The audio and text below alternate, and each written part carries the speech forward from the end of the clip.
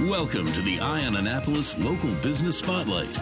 There are thousands of locally owned businesses in the area, some small and some large. Some you may know and others you don't.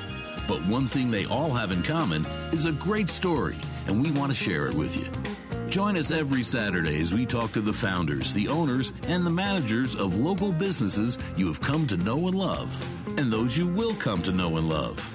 Now here's your host, John Frenay, with this week's Local Business Spotlight. We're up on the fourth floor of 2660 Reba Road, which is in the county office complex. And we've been doing the local business spotlights for probably about 2 years. Then we had a year during COVID where we did reruns, which is sort of like the off season of a television show. But we said, hey, if we're talking about business in Anne Arundel County, we probably should talk to the Anne Arundel Economic Development Corp. And we are here today with the CEO of the Anne Arundel Economic Development Corp, Ben Birge. How are you?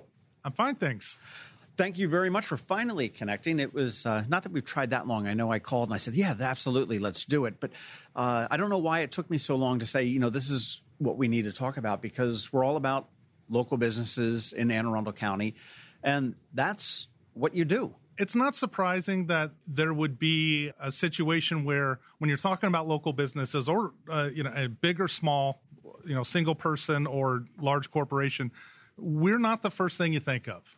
We're kind of behind the scenes, connecting the dots for businesses. So it's not surprising that it takes a while to get around to us. Well, it's funny. There's a lot of things in life in general that you – and I find as I get to know more and more about the county and the state and the city and everything else, there are so many different programs, assets, resources, and everything else that people just don't know about. And I mean, you look at like SCORE, the group of retired executives that come in and can advise businesses that are coming up. And here are guys that are just brilliant in what they've done. And I say guys, I use that as unisex, guys and gals that are doing this. But to be able to really give the leg up that a business might need. Hey, I've got there are no unique problems in business. Somebody has gone through it at some point in time and figured out a way to work through it or something similar. And, I wanted to talk with the Economic Development Corp to find out exactly what it is that you do and, how you can help businesses, whether they're existing or, hey, I think I want to move to Anne Arundel County and start a business type of a position. Well, you really captured what we do in a nutshell with your question, which is we really can help businesses at any step of the process, whether it's a mature business that's been around for 75 or 100 years that's looking to grow or move or add employees or maybe contract, and they need some assistance with that, whatever it is to help them. Or it could be a single sole proprietor, someone who's just working out of their home and has a business. It could be someone who's been around a while. It could be someone who says, everyone tells me I make the world's greatest chicken pot pie and that I should sell it. So how do I start a business to do that? And we can help them. So literally every point in between, every size business in between, on that whole spectrum, we can help with a lot of programs, a lot of resources, sometimes with financing programs. But you touched on one of the tools, which is SCORE, which I think is just one of the most essential and useful resources we have at our disposal. And they help businesses at the very beginning. And actually saying they help businesses is a bit limiting. They help people before they're even businesses. They help explain to them what they need, just the basics to get off the ground, how to put together a business plan, how to, did you know you need to keep your books this way? And just basically introducing them to the world of business. And then for some of our smaller businesses that are looking to grow and looking to stay viable, we have our Small Business Development Center, which is run out of the University of Maryland, but they have staff here that work with our local businesses. They have them all over the state. So we send some businesses there. Like I said, we send some people to SCORE. We have all kinds of other resources.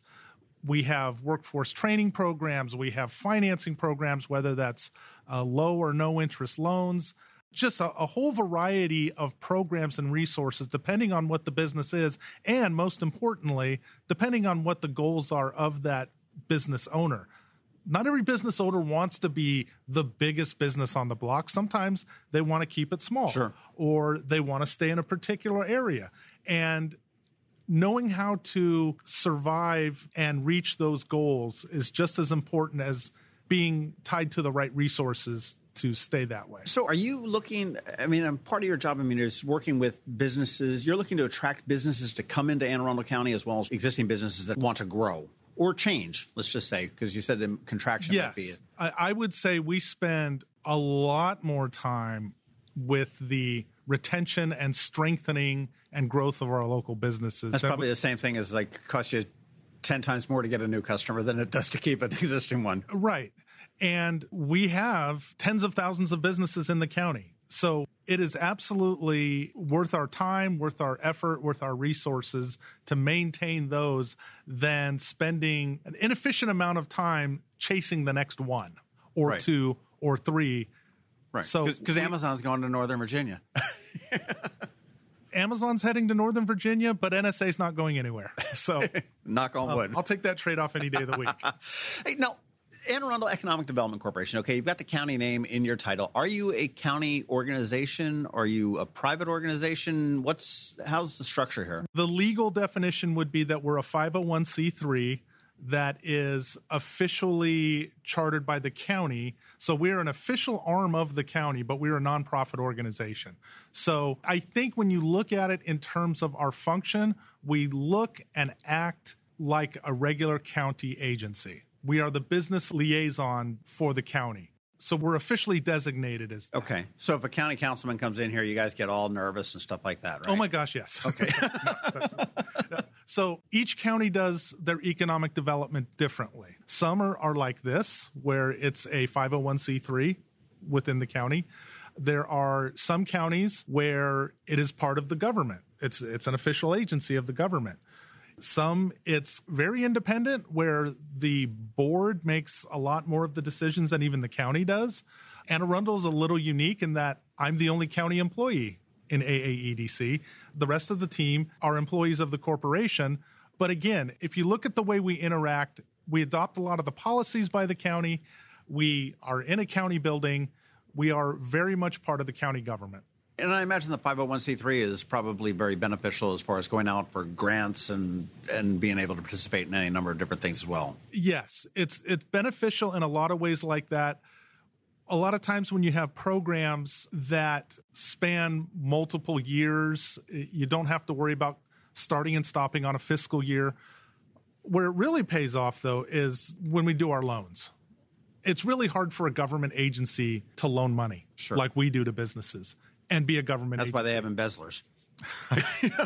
I'll take your word for it. But you'll see a lot of our counterparts around the state don't do that. They have another arm that does that, or they don't get involved at all.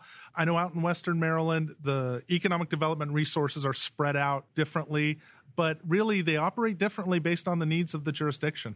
I know of some of your success stories. I've watched you guys also do a business brief with some of the success stories that you've had. I've seen several of them. And like you mentioned, the guy that makes the great chicken pot pies, even though they may not do chicken pot pies, but I'd say Jesse J's down in South County is probably one of those chicken pot pie companies. This is a young couple that had an idea and has morphed not only into a very successful business that was able to survive COVID and thrive during COVID, but has become one of my go-to Latin joints that I have no problem driving 30, 35 minutes to go enjoy. It really gives our team an enormous amount of satisfaction to see us be able to work with a small business who's basically trying to convert their talent into a business opportunity.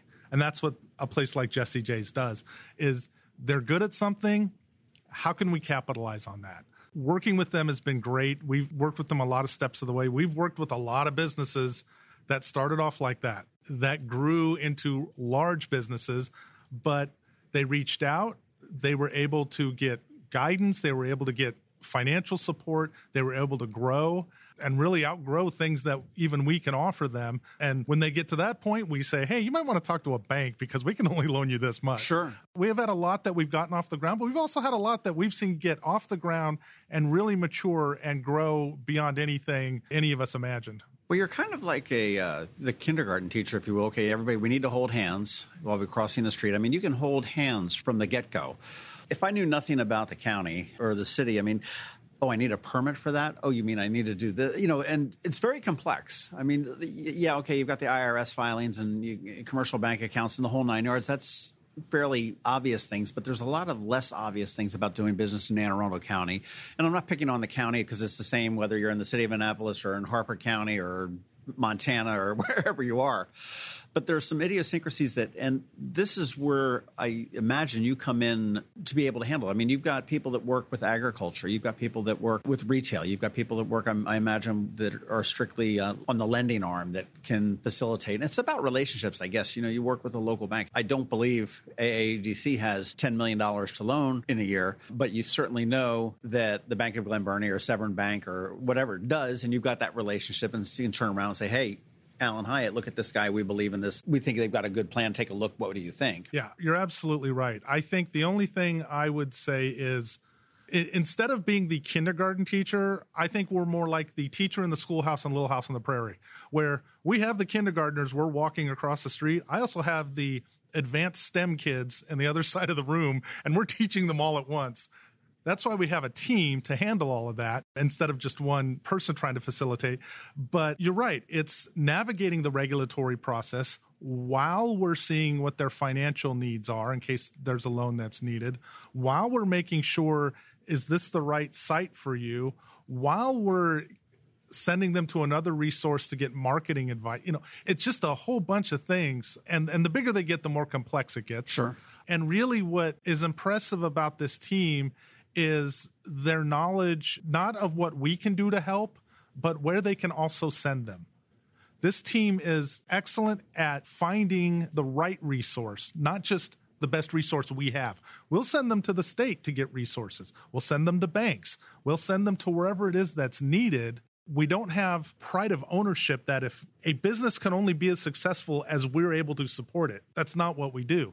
We will direct them to SBDC to find federal support. We'll direct them to the State Department of Commerce or TEDCO or whoever at the state level to find resources there. Whatever fits them, that's where our expertise comes in, not just on what we have. What types of businesses are coming to Anne Arundel County? Is there any trends that you're seeing? I mean, are we... I'm going to say, we're very little geographically wise. We're probably a little bit larger, but there's probably very few agriculture new businesses. Oh, you'd be surprised. We're finding that there are some new farmers buying maybe what used to be larger farms and buying smaller parts of them, younger farmers coming in and having a different approach to doing farming, but want to get into it. But the new ones coming in are skewing much younger, which is a really interesting trend. Now, to answer the big picture question about what kind of businesses are coming into Anne Arundel County, that is a difficult answer, I should say, to quantify because businesses don't register with us. A business may set up, be successful for 10 years and go under, and we never knew they existed. We only know what we go out and beat the bushes and find out. Social media has been enormously helpful to us to increase our business knowledge, our business intel about what's going on. So because businesses are not required to register in a uniform way in order to exist, it's hard to quantify that question. But here's what we do know. We do know that every time something happens in the world, a national security issue somewhere, anywhere in the globe, Fort Meade grows. And when Fort Meade grows, our cyber community grows. Our defense contracting grows. That's kind of a constant. That's going to be a growth industry long after I'm gone from here. Right. But we're still trolling the social media sites and finding out that way and working. I would be remiss, I would be embarrassed if I forgot to mention the incredible amount of information we get from our chambers of commerce in this county. Enormously helpful partners in all this. We get information from them about businesses starting. We're still seeing a lot of restaurants start up. We saw restaurants popping up during the pandemic. It was amazing. I'm very fortunate to be able to go to ribbon cuttings during a pandemic. That is the most satisfying thing in the world, to watch a business be able to get up off the ground during those times. So we're seeing business expansions. I went to a ribbon cutting in South County for someone who opened up an auto body shop. That's a business that's never going to go away. I mean, people may be driving a little less. but now they're driving a little crazier, and that guy's going to be doing well. So I've seen that statistic on the statewide. Yes. So we're seeing small businesses continue to grow. We're seeing, unfortunately, the businesses that were hit hardest in the early stages of the pandemic were our minority-owned businesses and our women-owned businesses, disproportionately devastated by the pandemic. We're seeing some of them make comebacks. But because they were hit hardest and their growth is slower, we're trying to focus some of our resources in that direction. That makes sense. Why do you think that they were hit hardest? I think there's a lot of reasons. One is they're smaller. The smaller businesses got hit harder. If you think about why people went out of their house to buy things, right? They went to Target or Sam's Club, where they'll come and they'll drop stuff off in your designated parking spot and you don't have to interact with a person. Okay. So smaller retail, that flows down. Same with restaurants. If you were able to make that quick switch over to pickup, that helps. But also, as we're starting to come out of this and the employment picture is changing, you look at the restaurant hospitality industry struggling for employees. The smaller ones are competing with the larger hotels, the larger chain restaurants who are offering better salaries and better working conditions. When I say working conditions, I just mean steady hours and regular, more consistency. And that's just having an appeal. So that's hurting. So it's not just the lack of customers. It's just being able to provide your product and serve it.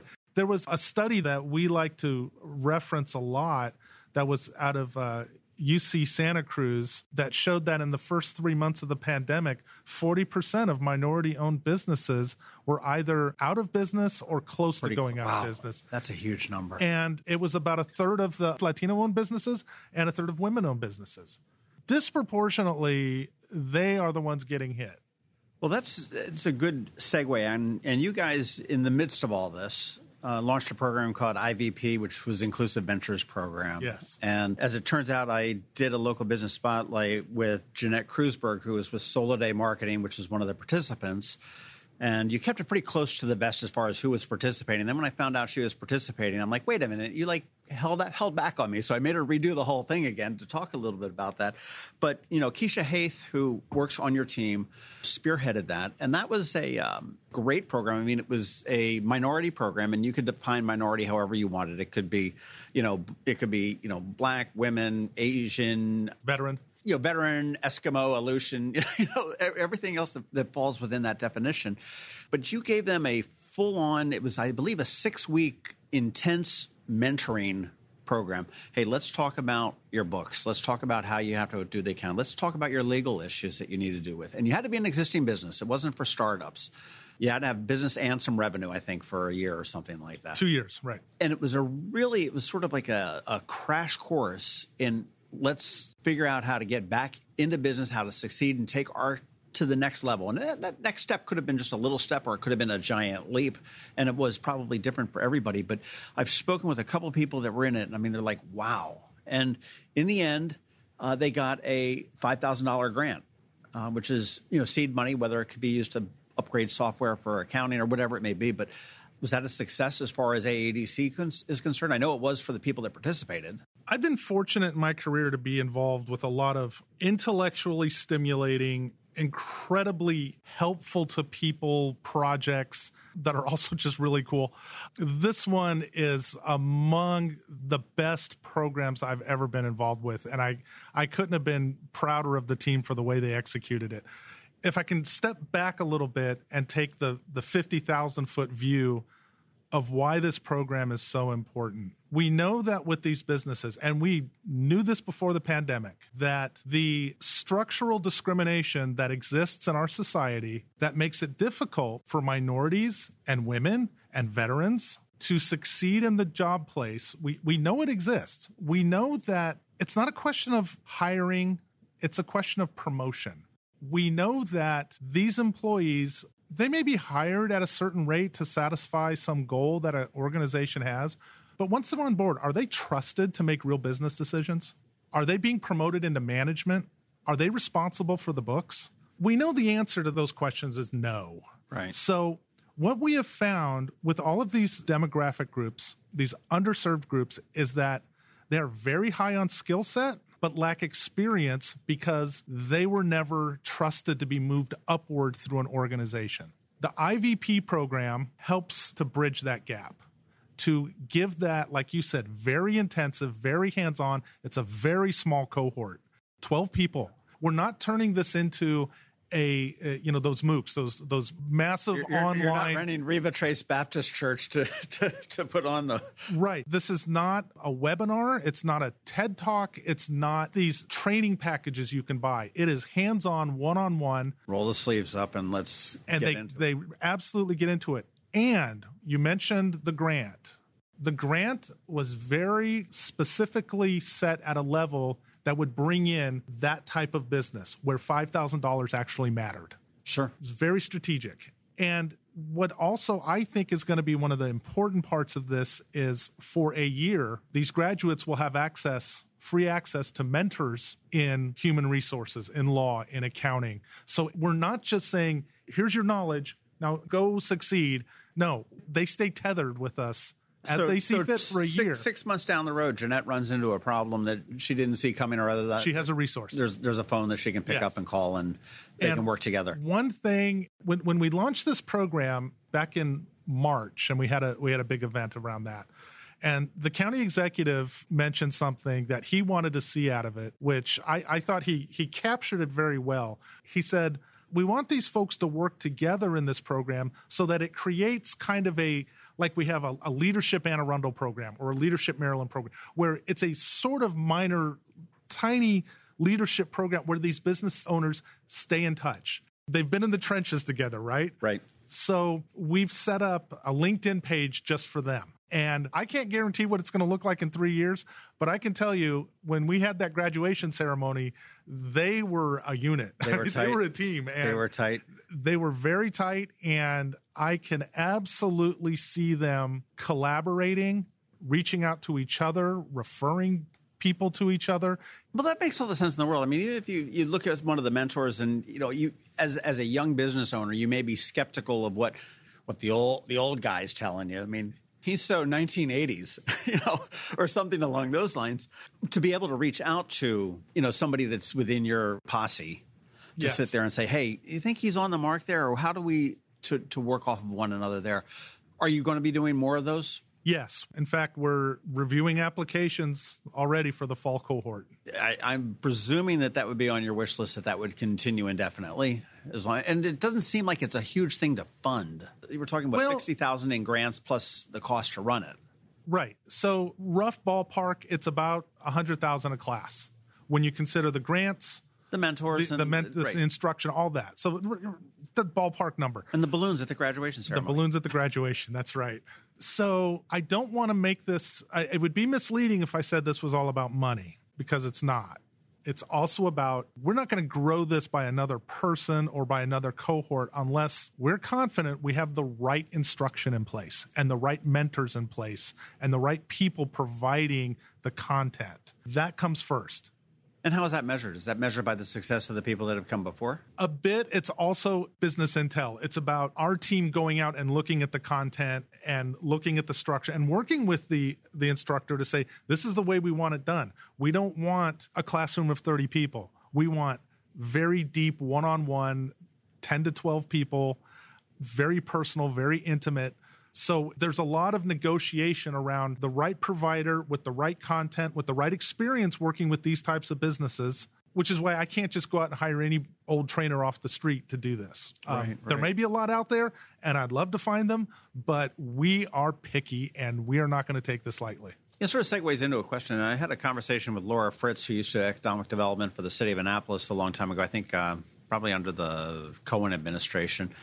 Do you find that there are businesses that really, and I don't want to use the word too bad, but don't deserve, or just the business owners just aren't good business people? They just don't get it. I mean, I had the conversation with her. I said, you have to have the conversation at some point saying, maybe owning your own business is not for you. You see businesses fall. I mean, they say that what is it? You probably would know that if you've made it 5 years, there's a good chance that you can continue on. Right. It's the first 5 years that you're going to fail. I see time and time again, and I'll pick on Main Street businesses in Annapolis. I've been after them. I said, the dynamics of the consumer has changed. Why are you playing in this 9-to-5 role as a store? Okay, Ward and June Cleaver died. Okay, they're not here anymore. What's happening now is that, Frank and Mary Smith both have jobs. They've got 2 kids. The lawn's getting shaggy. The deck needs painting. The 40-hour work week is done. Let's face it. Okay, they're working 50, maybe 60 hours a week. They get home at 7 o'clock at night. They quick mow the lawn. So, of course, your business is contracting. Why don't you turn around, open at noon, and stay open till 9? Try it once. And I get this. Well, we tried that before. And it didn't work. Well, when did you try that? Well, back in 1972. I'm like, okay, well, Ward and June were alive then. It's frustrating to me. And again, that a lot of businesses I've seen that I've talked to them and say, like, who's your competition? And, you might talk to a clothing store and they're like, oh, well, it's Nordstrom and it's this and that. And I said, well, what about Home Depot, Best Buy? Well, no, why? Why are they my competition? I said, well, let's take your product out of it. What are you competing for? You're competing for what's in the wallet that somebody is willing to spend. And it could be the travel agency. It could be anything.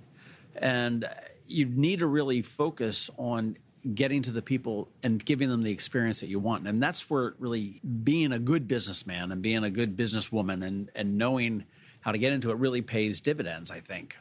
There's no question. There's nothing but validity to what you're saying. We would never approach someone and just tell them, you shouldn't do this.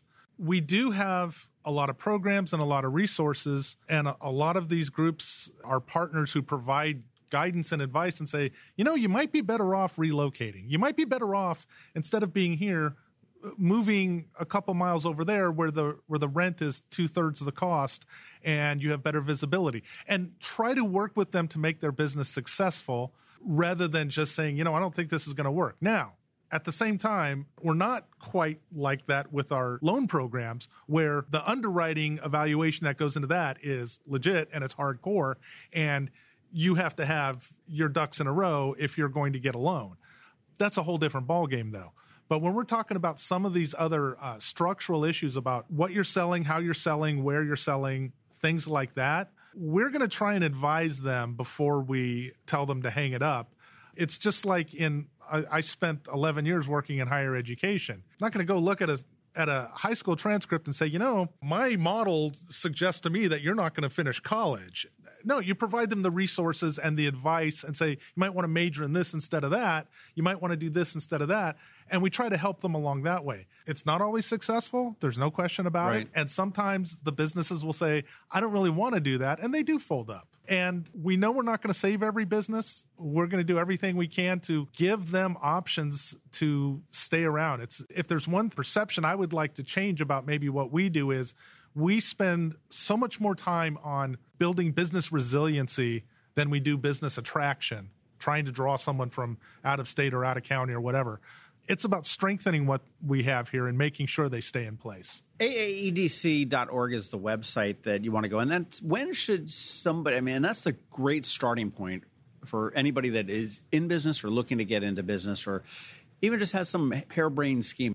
What types of businesses are you, as the business or entity in Anne Arundel County, looking to attract? And the easy answer is going to say all types, because they can all survive here. But do you find that you've mentioned Fort Meade a couple times, are we heavy in the tech and the military consulting, that we could use more agriculture, we could use more retail, we could use more hospitality, or do we have a pretty good mix? Or we have an amazing mix. I'd like to flip that question a bit. It's not the type of business we're looking to attract. I don't want to be the person who, socially engineers what type of businesses we have. That doesn't always work out. I'm not quite that smart. What we do know is Anne Arundel County is a very attractive place for businesses to locate. It is a proven track record. You can fall out of bed and businesses are going to move here without us lifting a finger. At the same time, rather than focusing on how many businesses we bring to the county and what type, we have areas of the county that are deficient in very significant industries. Sure, we have businesses that move here all the time, yet we have food deserts. We have areas without good retail options, without restaurants and things like that. So we try to make sure that our underserved communities, we work a little bit harder with them to try and attract the type of businesses that will help those communities, rather than just thinking on the industry-wide sector for county-wide. which we do, but we also spend a lot of time at the community level, making sure that the right types of businesses are going in the communities to fit with those residents. So it's sort of like spreading butter on toast, just making sure that it's all we spread the butter on the toast, absolutely. But we do a bit of compartmentalization because some of these communities, like we work with the Odenton Town Center, we work with the community out on 198, and we work with communities like up in Brooklyn Park and Glen Burnie. Those folks have very different needs, and we don't want to be cookie cutter about it. We want to, when we have the opportunity, steer businesses there if it's a good fit for them, but also work with those communities to make it enticing for those businesses to want to move there. So it's a bit of both, but making sure that we get rid of some of our disparities in some of our underserved communities is something we can play a role in. In your time here at Anne Arundel Economic Development Corp, what's your, excluding the IVP, because I think that's going to be the easy answer, but what's your biggest chest-thumping success story that you've got? And it could be a business, is it one business that has just taken off or? This team did such an amazing job during the pandemic on distributing grants. This is something that no economic development agency did. Oh, I forgot all about that, man. You guys were on point. We killed it. So this team, it started with some conversations with the county executive about helping small businesses. This is in the early days of the pandemic about, safety protocols and plexiglass and, hand sanitizer. And this team figured out a way to take in the information, get the money into the hands of small businesses in a pretty effective way. Turns out it was quick. It was quick, but it was complicated and the bookkeeping was challenging. But at the same time, we have to remember the environment at that time. In April of last year, when we had the CARES Act and we had $112 million come to the county from the federal government with a lot of strings attached as to how to use it. So we had to be a little bit more meticulous about setting up rules and guidelines. And all the other counties went through this too. After that, to their credit, the federal government realized that a lot of these, we got to get rid of some of these strings. So we were able to do that, be a little bit less, onerous about looking at every little thing and every little budget item. And we gave out, because I have the number here, $31.4 million. It's amazing. To almost 2,100 small businesses and nonprofits. And I can tell you we did it faster than any other economic development organization in the state. And we did it with a higher level of accountability. And most importantly, we did it with a higher level of service because, and this is where we separated ourselves from the pack. We did the application review, 2 levels of application review, and we distributed the money. Most counties, the Economic Development Organization reviews the applications, puts it in a spreadsheet, sends it over to the county's finance office. They cut the checks, which adds about 2 weeks to the process. Okay.